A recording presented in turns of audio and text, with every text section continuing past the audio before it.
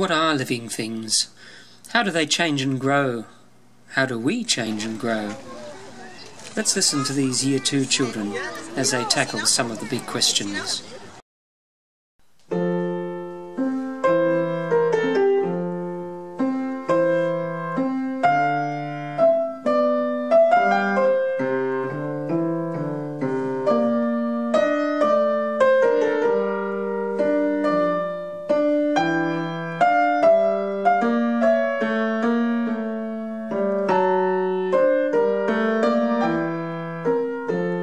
I know that a butterfly starts from an egg. I know that a whale shark isn't really a whale. I know that a cockroach can hold its breath for over an hour. I know that sharks are very fast swimmers.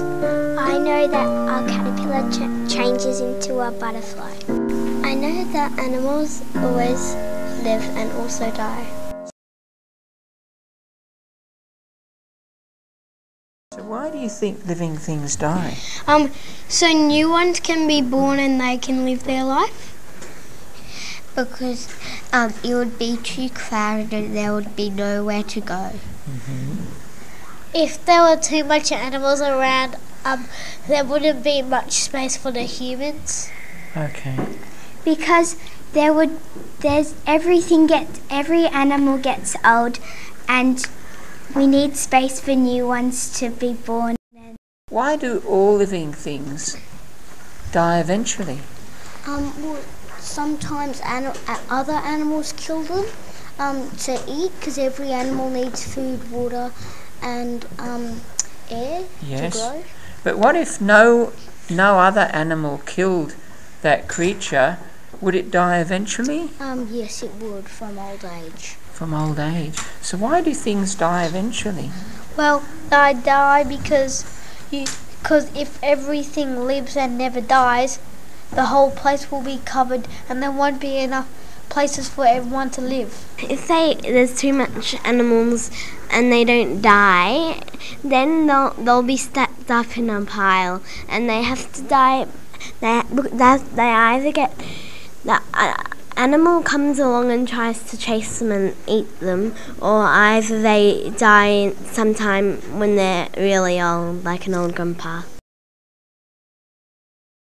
You can tell if something's alive if you wait there for a long time, because eventually you will see it move, and because you can see its chest going up and down, that means it's alive because it's breathing. But what about a plant? How do we know if a plant is alive? Because we know a plant's alive, but if you stay there for a long time, you'll eventually realise that it's grown, and if you plant a plant, next time you look at it, it might have changed. Why isn't a shoe alive? Because it doesn't breathe.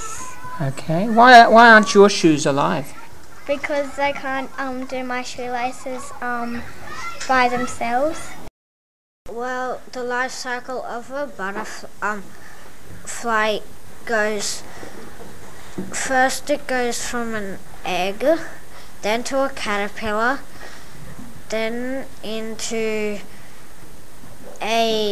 it shreds its skin, then it goes into a cocoon, then it turns into a butterfly. Well, the mother stick insect, which is 10 centimeters, it lays a brown egg on a leaf. Then the brown egg grows into a 1 centimeter baby stick insect, and then the baby stick insect, I think, is called a nymph, and then it molts a few times, and as it molts, it gets a bit bigger. And then it has to molt about 8 or 6 or 7 times, and then it's an adult, and then it goes back to laying an egg again.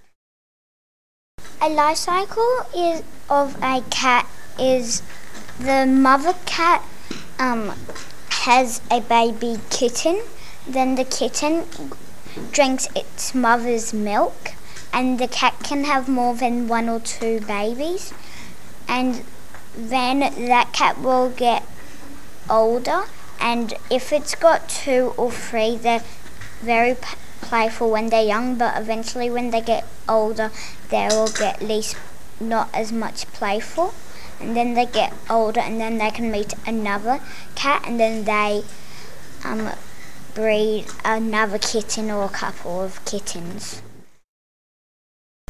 A life cycle of the frog is they are tadpole first of all, then they grow their 2 front legs, and then they grow their 2 back legs, and then they're officially a frog, and then they lay eggs, and then it's a new life cycle. I have changed since I was a toddler with my curls. I had curls and now I don't. So your hair is straight now? Yes, my hair's straight. Mm-hmm. I've changed from a toddler because I didn't talk properly, and now I can talk properly. I have changed from a toddler because now I can do more artwork and do more things. Now I can do much more things, and I'm not that chubby anymore. Not that Chubby anymore. I see. And what sort of things can you do now?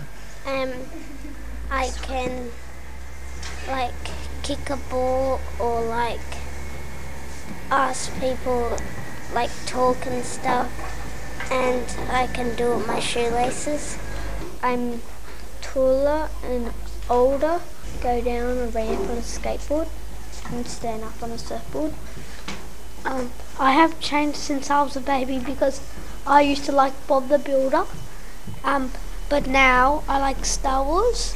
I have changed since I was a baby because when I was little I just crawled around, and now I can do all the things I need to do in school.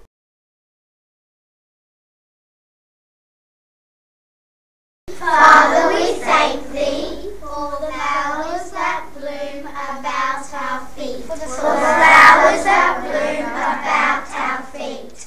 Father, we thank Thee. Father, we thank Thee for tender grass so fresh and sweet. For tender grass so fresh and sweet. Father, we thank Thee. Father, we thank Thee for the song of bird and hum of bee. For the song of bird and hum of bee.